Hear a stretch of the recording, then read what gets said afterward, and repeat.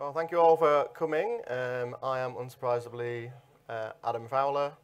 I work in VMware in the modern apps team, so Tanzu, everything Kubernetes, databases, anything to help programmers, that's what I do.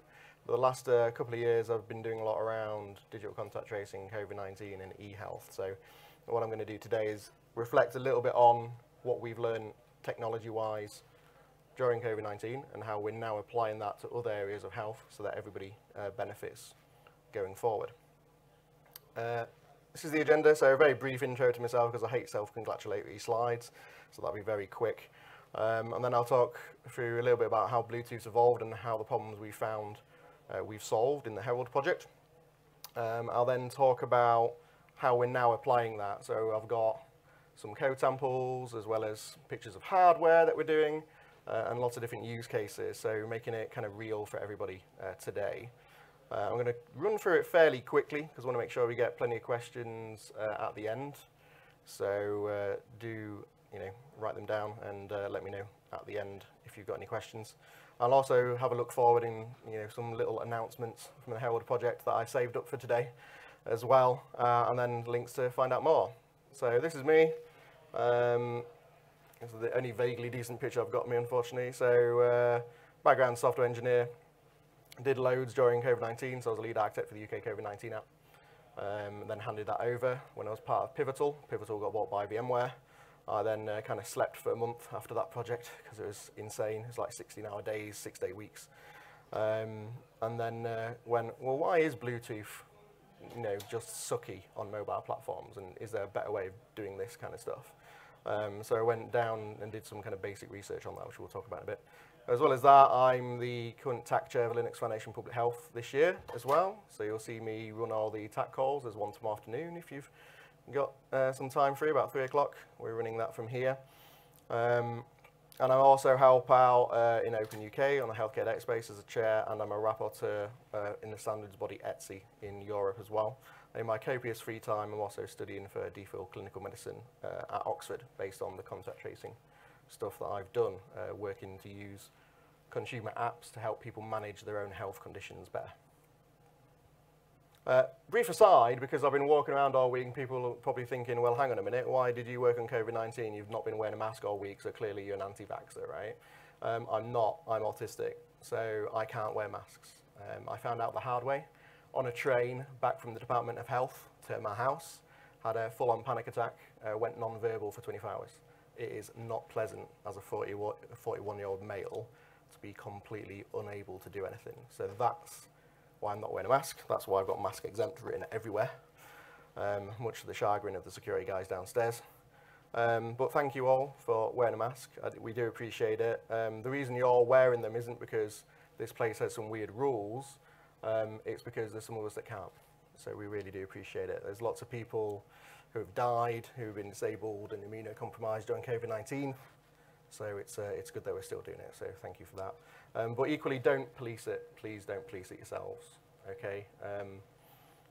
It's not your job, frankly, and it means, a lot of us, I'm one of the quite outspoken ones. I'm quite out about being autistic, but a third of autistic people are not employed, so we don't tell many people, right? So please don't try and police it yourselves and go up to people every 5 minutes and ask them. Just leave them be and just try and always be kind and just don't assume they're an anti-vaxxer, just assume they're autistic and give them a bit of space. The Herald project that we started back in the summer of 2020, the aim is really to help healthcare app developers create applications that pass proximity data. So you're moving around in an environment or you'll move around other people in an environment, as well as pass message data. So things like digital contact tracing tokens or any other messaging data. We'll see a few use cases later. And to do that securely and in a way that's privacy preserving, with the ultimate aim to improve human health outcomes. So that's why we formed the Herald project. Thanks to the open source team in VMware who are here heckling me today. They helped me kind of get that off the ground because it is a lot of work, especially naming a project. Herald has got nothing to do with Harold. It's not that I can't spell the guy who Bluetooth was named after. That was my 30-second naming option because I'm really bad at naming things, as Suzanne, our open source marketing person, will tell you. But yeah, VMware open source group helped me kind of kick this off. And then, we've donated that to Linux Foundation. So, yeah. Yeah, we support over 98% of worldwide smartphones. Works in the foreground and background, iOS and Android. We also can be used on wearables and beacons as well. So private systems can be made with it. And it's deployed in Australia in their COVID Safe app, and it's deployed in Alberta, Canada. So it's got over 7.6 million users worldwide. We're also deployed in a STEM outreach app, which I've just realized I've not copied this slide into the presentation for, so I'll get a telling off later. But I'll talk to you about that presentation later as well. We also won the Open UK Software Award last year, which was fantastic. And we've been nominated again this year. I didn't nominate us this year. I did last year, but I didn't nominate us this year, so I don't know who's done that. So that's great. It's nice that other people obviously seeing the good work we're doing. But we originally started digital contact tracing, but we've now got a really super reliable Bluetooth layer. So what else can we use that for? And that's what this presentation is about. And because of our success, because we've been working with international governments on lots of different programs and UNDP and other international groups, the Singapore government donated their original open trace code to us earlier this year. So we're working on kind of open trace V2 for the next pandemic, whether it's COVID version 12 or something different. Okay. But we're not going to talk about COVID today much. We're going to talk about Bluetooth use and how it's evolved. So this is a slightly kind of amusing slide. So this is me, young and innocent, dashing through meadows as you do if you're from England, right? This is what we do for fun. So this is me carefree. So what was I using Bluetooth for in 2019? Well, my fantastic Bluetooth headphones. Going from my phone, playing music, to an accessory, the headphones, or an accessory, the car. That's basically what Bluetooth was pretty much used for, right, in 2019. There's other things like, sharing files between your Mac and your phone, which still is ridiculously complicated and requires Wi-Fi and Bluetooth for reasons past an understanding. But mostly, these things were designed and tested to do audio reliably, right? And then I got a phone call in 2020. I got a phone call from the British government saying, hey, Adam, you can create apps pretty quick. We've got a technical problem that's right up your street. I was like, great, what is it? It's like, well, we need to figure out how far two people are away from each other using the mobile phones that are in their pockets. And I'm like, okay, I can think of a few ways to do that. So I started hacking away at a few ways of doing it on the train on the way down to London. I live 2 hours away from London. Got it kind of working that day, demoed it on a video the next day, and then ended up working on the contact tracing project based off the back of that. But it was insanely complicated because as soon as you start scratching the surface, you realize this really was only tested for audio, right?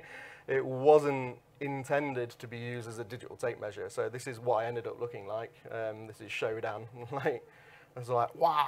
It was kind of crazy times. But what we were fundamentally trying to do, and this is an excerpt from Ferretti et al., which is the main paper on digital contact tracing for COVID-19 and the theory of it. This was really what we were trying to do, is trying to figure out, okay, two people might live with each other, but one of them might go to work, they use public transport, and if they're exposed to somebody, how do we notify people, and where do we set thresholds for a close contact that's probably going to fall ill, and a kind of nearby contact that we're saying you don't have to self-isolate, but keep an eye on things. Where do we set those things? So this was basically the source document, and the Oxford team in the pathogen dynamics group, which I'm now lucky enough to be a student in as well. They set us this challenge. So I sat down to look at the fundamental science behind it. And we found lots of interesting things along the way, which I'll talk about on the next slide. But then we kind of finished that project and went away and launched Herald. Herald's super, super reliable. So I managed to calm down a bit so I don't look like Shodan anymore. So this is me. I'm kind of peace, love, and trying to help people with Bluetooth apps, right? Obviously, my hair is slowly growing back. It's not quite that luscious yet, but that's what I'm hoping for. And I've still got my Bluetooth headphones and they work great, right? Which is the important thing. These are particularly brilliant if you're autistic and hate large crowds, by the way. So if you do see me walking around with them, then I'm not being ignorant. Feel free to tap me on the shoulder or something. Like, don't go like that, but, tap me on the shoulder if you want. It's just, crowds. So that's kind of a faintly amusing timeline, but we did learn an awful lot along the way. The main one being standards are fantastic. Oh, unfortunately, everybody has their own. And the problem with standards that have optional components is that different people will implement different optional components in different ways. And this isn't just a dig at any one in particular. I mean, these things were fundamentally designed to share audio, right? They weren't designed to be, digital tape measures. So there was lots of issues, some of them in operating system code, some of them in chipsets with specific phones and specific models of phones. But the upshot was that, the protocol that ended up being used quite a lot, the Google Apple Exposure Notification or GAIN protocol, kind of only works on handsets from the last 3 years, right? It doesn't work with older phones, which means it's out of reach of large swathes of the world's population. And when you consider pandemics don't start normally or often in very rich countries, you want to stop it before it becomes a pandemic. So we kind of need to figure out the longer tail of it. And also, if you're coming up with any technology that could have wider health benefits, it needs to work on as many phones as possible, right? So this is what we've been looking at in the Herald project. Interestingly, we found that Bluetooth is greatly underutilized. So there's so many optional features of Bluetooth Low Energy that just aren't used on phones. And this is partly because people have had trouble using the operating system's APIs for the apps to work reliably in the background as well as the foreground. We've solved that problem, thankfully, touch wood. But it was not straightforward and took a lot of research. And unauthenticated Bluetooth Low Energy, you pair devices in order to share data. But we're fundamentally doing this in an unauthenticated way. We're passing anonymous packets around because you don't want to pair your phone with everybody you come into contact with, right? So, there's different. You can use Bluetooth Low Energy in that way, but that's not what most people use it for. But it's a super, super useful thing to do, as we'll see later on for location services, like in hospitals and things. And then Bluetooth Mesh, which is based on top of Bluetooth Low Energy, but is effectively a particular packet format going over Bluetooth Low Energy with a particular service ID. And that's super useful for when it's a flood network paradigm, and we'll talk about this in a moment. It's used primarily, like 100% of all the samples you'll ever see is for somebody turning on one light bulb, or turning on or off multiple light bulbs, or changing the color of the light bulbs. And people are like, oh, we've got the biggest Bluetooth mesh network in the world. It's got 6,500 nodes in it. Like, yeah, but what are they? Oh, the light switches. It's like, yeah, that's not an IoT, power use case, right? I'm sure we can find more uses for this stuff which are really useful for healthcare. And then you've got Matter, which is everyone's coming up with their own IoT in-house smart building kind of approach. So you got, Amazon doing things, you got Microsoft doing things. Everyone's doing their own different thing, right? This is people going, well, do you know what? If we kind of take an IP network and we take like Bluetooth Low Energy, then we can do something standard across everything. So that's brand new and is being worked on by a lot of vendors. So there's lots of unexploited potential, basically, which is quite interesting. And then finally, what we learned as well is there's lots in the literature about Bluetooth distance estimation being unreliable. It's not actually true. It's just that the way they tested it was at a fixed distance or two fixed distances. What I did, because I'm a geek, was created a robot that automated this testing at 1 centimeter intervals for 4 minutes per centimeter interval for a variety of different phones. And we came up with this graph. So the RSSI, yes, does go up and down, but it's predictable. So you can create a linear model and then, assuming you don't turn your phone on, stay very still, then turn your phone off, you'll get a useful signal to noise ratio. So that was quite a groundbreaking discovery. And we've got over kind of 8 million data points of raw data that published as open data that people can go and use and build machine learning models on top of if you want to. But it isn't a digital tape measure, right? You can't take one reading in Bluetooth on one phone and compare it against a reading on another phone. So I've come up with a phone self-calibration mechanism. So that's actually been written in the research group at Oxford at the moment. That's going to be published in the next month or so. So it's a self-calibration mechanism. So your phone, if you fall ill with COVID-19, it's about 3.5 days between being exposed and falling ill. This can self-calibrate on your phone going about your normal daily business within 48 hours. So that's well within the range. And normally you'll have it installed before. So that's quite a useful thing. So for the first time, you and your friend, like you do when you go out for a walk with your friends, you look at the step count and you go, oh, you've done 200 more steps than me. ugh, but you kind of accept it because it's kind of, within kind of 7% you're fine, within 10% you're fine.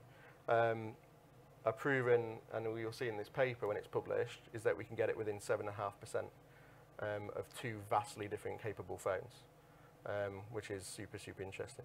And then we found some devices kind of misbehave, and by misbehave I don't mean they're rubbish devices, they're great devices, but they don't follow, for example, how Android works with Bluetooth. Like you make a system call and it says, yes, I do support advertising, no, I don't, and it just flat out lies, right? Which is kind of unhelpful. And then some things like Apple TVs will proactively try and connect to any other Bluetooth device nearby, so you kind of have to filter them out. So there's all sorts of weird things like that. Blood glucose monitors were a bit of an issue during COVID-19 because people implementing e-health systems, but they're not experts on Bluetooth. So they're implementing it in a non-standard way, and that's causing interoperability and security issues. So what we're trying to do in Herald is come up with a way of doing this so that people can concentrate on the e-health aspect and not concentrate on the low-level Bluetooth aspect, because we've already thought of that. But that was a super interesting finding. So, crucially, how are we doing this? Well, how are we applying this? So first example is smart hospitals. Anybody went to the Zephyr talk at the start of the week? I went to the mini summit. So Zephyr is a real-time operating system. It's Apache 2 license, another Linux Foundation project. And I thought, yeah, I don't want to write device drivers, so I'll go and use that. So we use that as a basis for a lot of our wearables and beacon stuff. But first example I want to show is smart hospitals. So we started off with, okay, phone-to-phone exposure in distance estimation, that sort of thing. And then we thought, well, we've got these QR codes in restaurants and in pubs, and we're having to scan them. And when you scan them, it just assumes you've been there all day, so it's not great accuracy. So we thought, well, what we can do is we can create a beacon, which has got the same metadata as those QR codes, so what venue you've been at, who owns it, that sort of thing, but it's automatic. So it looks for these beacons and then logs it on your phone. So it's a venue diary in your own phone. So we created that beacon app. I had that running on a Bluetooth dongle that I forgot about outside my house in the cold, freezing Derbyshire weather for about 18 months. Well, apart from the odd power cut, but it restarted and it worked fine. So this is super reliable stuff. And that's just transmitting, I'm Fred's Pizza Palace, and you'll see an example of this in code in a bit. And then I thought, well, that's great, that's restaurants, and that's useful for COVID-19, but actually, that's probably useful elsewhere as well. What about an entrance to a hospital? Say, hey, you've just entered a hospital. Would you like to download a map? Because all British hospitals are ridiculously hard to navigate around, right? So that might be a useful thing to do. And then I thought, well, rather than just download information about the hospital, why not be interactive? Rather than use these kind of check-in machines for my outpatient appointment with COVID-y hands, well, why can't I just do that on my phone and then I'm not touching anything? So I can link that to a hospital system and make that interactive. And then I started thinking, okay, I'm booking in for my appointment. I probably know where that appointment is. So if I download a map and download where my appointment is, I can then navigate. So what we ended up doing was thinking, well, if we set up lots of Bluetooth beacons or a mesh of Bluetooth beacons, and I've got a digital map I'm downloading to the phone, then I can include in that map the location of these beacons, and that phone can triangulate its own position. So it's privacy preserving because it's done on the phone, not in the hospital. They're just transmitting who they are and where they are, and the phone's using that information to figure out where you are. So I could then go, well, actually, your specialist is running 30 minutes late for your cardiology appointment. Would you like to, A, go on a healthy walk in the garden, or B, go eat cake in the cafe? I think I'll go eat cake in the cafe. That'll cheer him up. So I'll then navigate using the app to go to the cafe. And then the Frankie and Benny's features, I like to call it, other restaurants are available. But the Frankie and Benny's feature, you pick up the thing and it vibrates when your table's ready. When there's one person in with a specialist, it says, hey, you need to go now, and then it can navigate you to the specialist office. So it started off with an idea of, oh, venue beacons are quite useful, but we've now come up with this mesh network in a hospital that we can use for something fairly useful, which is navigating around the hospital or maybe checking into an appointment. But actually, we can make it more useful by applying it to what the hospital people are doing as well. So here's a ridiculously complicated diagram. Let's say you've got a Bluetooth mesh. So you've got these 4 devices here. These are tiny little devices. I was planning on having one ready to show. Bad staff work. Got one in here somewhere. Anyway, they're tiny little USB devices. They're about yay big, about 1.5 inches long. They don't even have to be that big. So let's assume you plug them in. Say we had a room like this one. It's roughly square for the people remotely. We plug one of these into each corner. We know where they are. And then we can say, well, actually, if we've got a Bluetooth Low Energy or Bluetooth Mesh tag, and we attach that tag to a piece of hospital equipment like a syringe pusher, which apparently go walking quite a lot. Interesting thing about hospital equipment, in the UK, the National Health Service buys 20% more hospital equipment than they need because they can't find them when they need them. Some of these carts, simple carts for ECGs or whatever, are over £1,000 per cart. So that's multiple millions per year, not just in purchasing them, but also in maintaining them. Also in finding them lastminute.com. You know, one of the people I worked with, her father ended up getting rushed in for a heart attack and they couldn't find a piece of equipment and they had to go and, you know, manually search for it. And like, I need that here now. You know, so these things are real use cases and it could save lives. So you can attach one of these tags to any piece of equipment, you know, add the metadata in, and then it will go to sleep when that piece of equipment's not moving, because it'll just say, hey, I'm still here, I'm going to sleep now, nap time. And it'll go off to save battery, so these tags can last for a couple of years between charges, which is amazing. And then when they do move, it can say, oh, I'm moving. And then all these little beacons can say, well, okay, we're seeing this thing move. This is the distance you know, these are the signal strengths I'm getting from it, and then they can be analysed both on those devices locally as a summary, but also sent to what I'm calling the mesh modem, which is how you make a Bluetooth mesh system, instead of being just kind of standalone for light switches and stuff, how you link that to a live system. So what I've come up with is creating effectively one of these Bluetooth things you plug into a server. So, you know, 95% of UK hospitals have 2 VMware data centers in them, right? So that's interesting in and of itself. You know, they're in there, nobody knows they're there because they just work, right? But they're in there, you know, it looks like a broom cupboard, it's actually a server room, right? So if you plug a few of these devices in, because it's mesh, there's no single point of failure. And then what you can do is you can link that to a messaging system, because this is just a messaging system at the end of the day. So if I flow those messages into RabbitMQ, and I can have a web interface that shows where these things are in real time, equally if I'm an administrator, I can program those things remotely and say, okay, where are all my things? If I'm a maintenance guy, where's, you know, serial number 1234, I can go and find that thing, right? And get real-time inventory of all the equipment I've got. And it's not just for equipment as well. Apparently, this is a really worrying statistic. You go in for a biopsy because you think you might have a very nasty disease, so you get a bit, you know, of you chopped out and sent to the lab. They lose those things, right? Quite regularly. So actually, you know, one of the hospital trusts I was talking to was like, can we please attach this to a bag so we know where in the hospital that biopsy is, so we don't lose this, and ask somebody to come back in for yet another one causing more concern and more operations. So this is another use case of tracking things. How it physically works, you end up with a Bluetooth mesh, like on the right-hand side in this diagram. That has a mesh modem, as well as each one of those mesh nodes can talk Bluetooth Low Energy to phones or tags, but it can talk Bluetooth mesh to things that are enrolled. Bluetooth mesh is a secure protocol where things have to be enrolled. So if you're a visitor, you can't use Bluetooth mesh because you're not enrolled as a device, but you can use Bluetooth Low Energy. So these Herald devices talk Bluetooth Low Energy in Herald terms. So saying, hey, I'm a beacon, I'm standalone, so a phone can talk to it. But then they talk Bluetooth mesh within the hospital. So you get the best of both worlds, one network. And because it's a mobile network, you don't have to rip out walls or rip out floors and lay cables down, right? You can put these mesh nodes within there. And the Nordic chips we use can also do Thread, which is an IPv6 mesh network.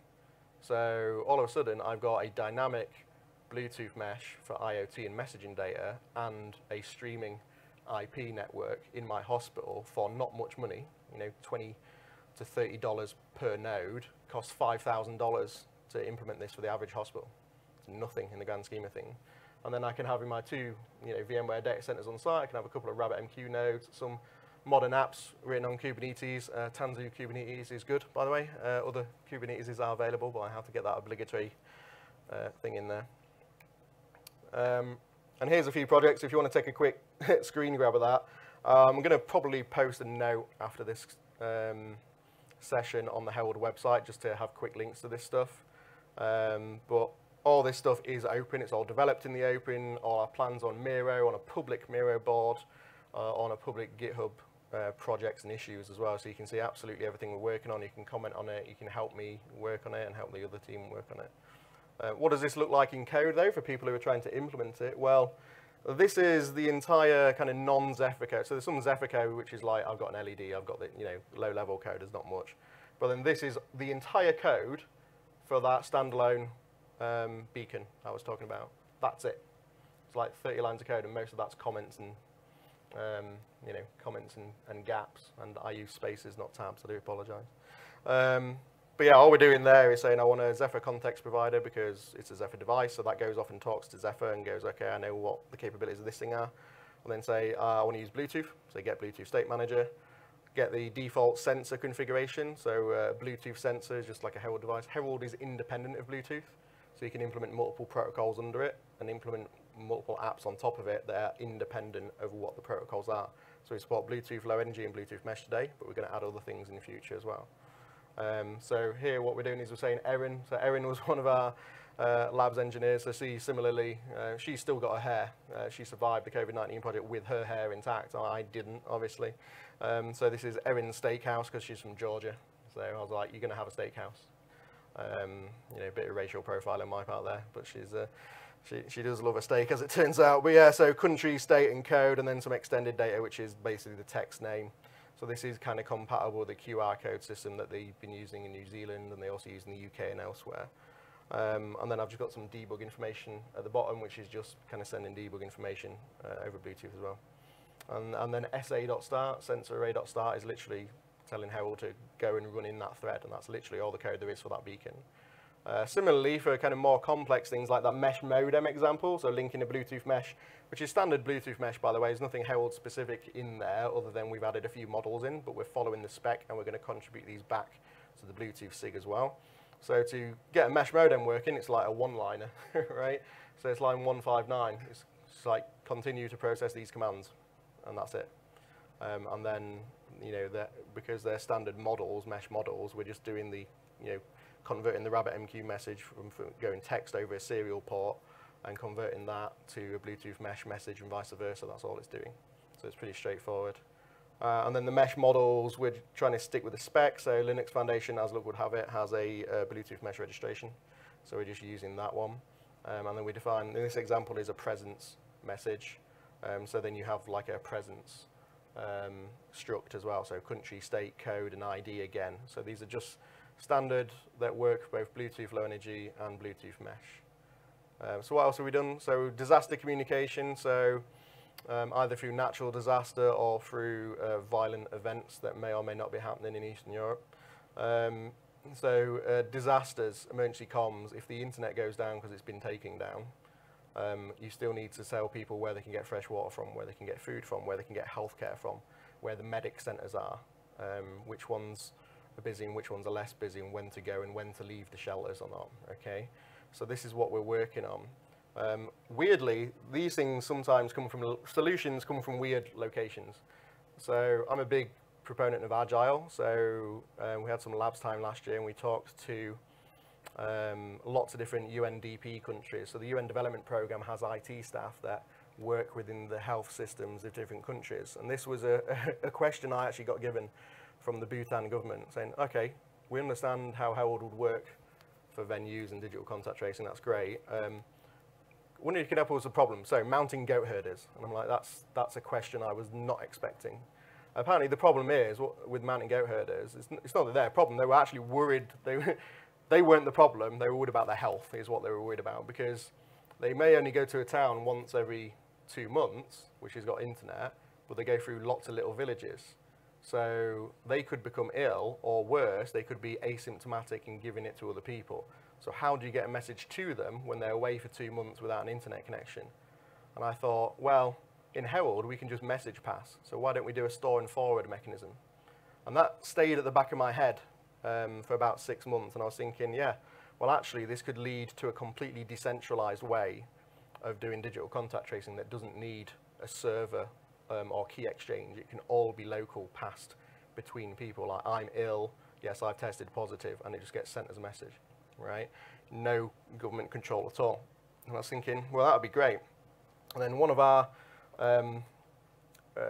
contributors who contributes to hardware designs is based in Ukraine. So this is a very real problem, not for goat herders, obviously, but for, internet may or may not go down in certain places for certain reasons. So he was kind of interested in this for emergency civil comms, how to get a medic and where to find food kind of messages, right? So I was like, well, okay, we've had this idea for a while, let's go implement it. So we've actually implemented this in code now. And as Suzanne, who's our open source marketing person, will attest to, I'm terrible at naming things. So this is called the General Purpose Decentralized Messaging Protocol, because I'm fantastic at naming things, or GPDMP for short, which is similarly a terrible name. But effectively, the lessons we learn on the left-hand side from kind of Guine and from Herald v1. So Herald v1, so this here, Bluetooth Low Energy 4 and 5, Herald v1 protocol, and your payload, so a custom payload. That's what the Australian COVID-19 app and the Alberta, Canada COVID-19 app are using. We've standardized on some other payloads, which will enable interoperability. Incidentally, Herald can have a flag turned on to detect Guine tokens and to detect OpenTrace and BlueTrace tokens. So it's a fully interoperable thing, and it just acts just like it would. Your app doesn't have to be re-architected for a different underlying COVID-19 or proximity protocol. We'll just say, hey, there's a new device here, here's its capabilities. So we looked at that and looked at some of the security requirements, and we're implementing the Herald v2 protocol, which has mutual encryption, so anonymous connection still, but mutual encryption, which is something that's not built into the Bluetooth spec. So we've been specifying that for a while, and then I decided to do a full kind of 7-layer ISO model for this, so we could put, emergency messaging things on top of it. And then in future, I should mention, in future we can support other things like UWB and Thread and LoRaWAN, because it's not specific to Bluetooth. But Bluetooth is the most common protocol on any mobile device in the world at the moment. So how it works, so imagine you download like a Herald personal health utility app, which is coming soon to an app store near you. I might scan a QR code or download a channel definition file. So it's split into channels and then senders. Senders are also receivers, obviously. They're just people or devices that are in a channel. So very much similar to how Bluetooth Mesh works, with network keys and application keys, but we're calling them kind of channels and senders. So I say, okay, I've just created a channel. It's got a random UUID. I want to share this with my friends so that we can securely communicate. So I share the channel definition, and I share, my sender key, and he gives me their sender key. And then I go along, and I go to my friend in the next town, and I add them to the channel, and we exchange sender keys. Okay, so only people with both the channel key can decrypt anything and see that there's different messages from different people, and then only people who are both in that channel and have each sender's key can decrypt that key. Equally, it could be a public key. So if it's an announcement from a government saying, a child has been snatched, or there's water available here, there's aid available here, then it would be a public key that's pre-built into the app, for example. So if you're an aid agency and you want this app, people in a camp in Syria or somewhere like that to be helped with this, then you could have this as a local comms. So it works very similarly to, if you've seen the Briar project, it works very similar to that, but is kind of cross-protocol, cross-platform, and can be used on custom hardware devices as well. So once I'm enrolled, my phone is now listening for Herald messages, either contact tracing or GPDMP, because I'm good at naming things, and passing them on. So it's like, oh, that's a message. It's not for me. I've still got time to live. I'm going to pass it on. So it's like a mesh network, dynamic mesh network. Okay. If it does match one of my keys, then I'm like, oh, there's a new message there. You can decrypt it. It's from Fred. He says, yeah, there's some food available over here. I've got pizza. Come around. Or more seriously, the new aid has arrived. If you've not had aid in a few days, come to this aid post. So initially, we're just going to do plain text messages in this demo app, but in future, we've already tested 2 kilobit audio, but it's lossy. So you can lose 10% of the packets in that audio stream, and it still works. You can still listen to it. We've already tested that, and it works really well. And it supports, it's not just about live delivery, like streaming. It supports delayed delivery and partial delivery, and it supports burst delivery, so you can record a message and burst it. So there's lots of different delivery mechanisms possible. And the way it works, is we've got different layers. So the first two layers are like Bluetooth Low Energy for now, but it could be other protocols. We then have a routing layer, and that's probably provided by the Herald app. And then you could have other apps. So if you look at something like Signal, which is a secure messaging app, which can use multiple low-level protocols, you could have a link between Signal and Herald. So that people who use Signal in a country and the broadband goes down, they can still use it by message passing like this. So yeah, so you lost children, civil emergencies, digital contact tracing. There's all sorts of interesting ways of doing this. This is a test. I do like test-driven development, so this is a test I wrote for, a layer. So all 7 layers to say, oh, we're just in this device with this payload, and it gets passed all the way up. So we've already got this code working. Similarly, going all the way from layer 1 to layer 7 and all the way back again. So sending a message and receiving a message, we can do that. So this is an example of doing that all in one test. So it's very straightforward code. So as far as an app implementer goes, they implement a couple of interfaces, they're done. It's all handled in the Herald API, no matter what the bearer protocol is. Obviously, Bluetooth Low Energy today, but others in the future. Finally, what else have we done? Health monitoring and wearables. So as I mentioned, a friend in Ukraine designed the middle ones. So you see the Herald logo, those devices, they're actually live, they work, they're at my house. I've had to develop extra Zephyr device drivers for some of the temperature sensors and the daylight sensors and things like that. But we've got an e-health platform with daughter boards. The ones at the top are kind of the Nordic semiconductor demo boards. They're really good. I got one with me today. And the ones at the bottom, one of the contributing companies to Herald is Face Drive in Canada. They actually do a private digital contact tracing system using some of this technology for like airlines and sports clubs and things who can't carry the phones with them when they're working. And again, here's the code. So on-device analytics, this is, privacy in healthcare is a really big thing. We don't want to give our data to the Apples and Googles of this world. You really, really shouldn't. You want it on your device. You want to do the analytics on your device. So I can give you the analysis routine, but it runs on your device. So this is how we do it. We have a lightweight in-memory analysis API. So this is a test. So this is just RSSI to distance. So produce some RSSIs. Then say I've got a distance analyzer. This is just a basic one for testing. And the delegate basically says, hey, you've got a new distance available. So we then run it at different time specs. And then say, okay, yeah, here's the outputs of those. The overhead of that entire analysis API is 16 bytes of memory on an embedded microcontroller. Right, so massive API.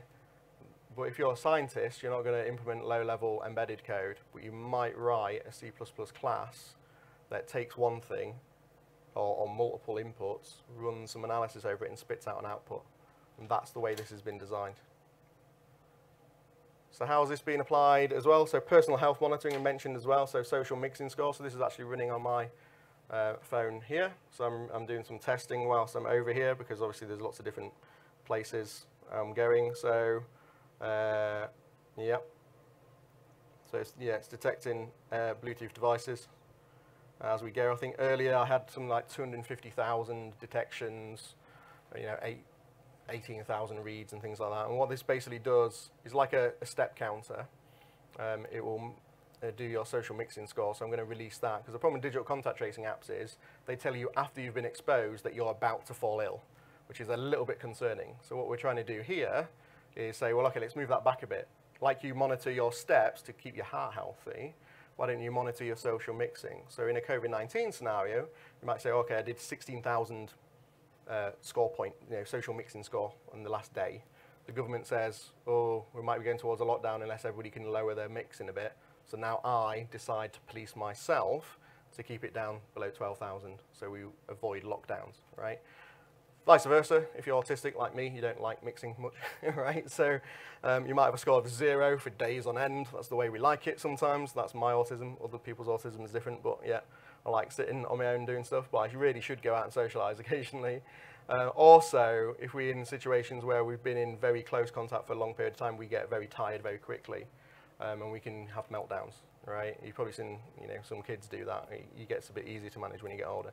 But we could also build an app or on a wearable to help people like me to avoid meltdowns, which is a great way of thinking about it as well.